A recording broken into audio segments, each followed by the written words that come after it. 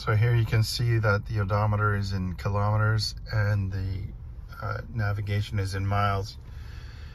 I tried this out yesterday, and when I went to change my units to miles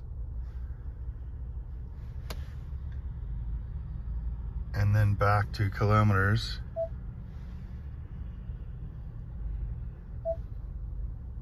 it was correct on the nav and the odometer. And also you can see when I put the units to miles, my speedometer still stays in kilometers. So when I did this yesterday, I tried it, shut off the car and started back up, but it seems that it only resets back to miles when you leave it for a prolonged period of time. Anyway, this is pretty annoying, so hopefully they can fix it.